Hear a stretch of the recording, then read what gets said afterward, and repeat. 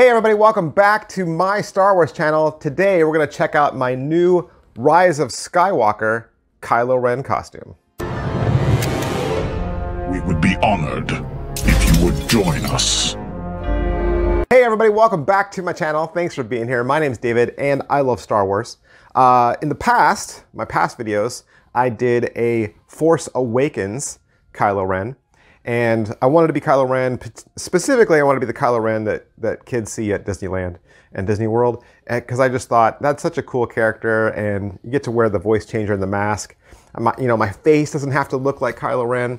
And here's what happened. So not only Force Awakens, that costume, it makes me look even shorter than I am, because I'm already short, right? I'm only 5'6", and so all that drapery going down to the ground just extended my body. It just made me look short.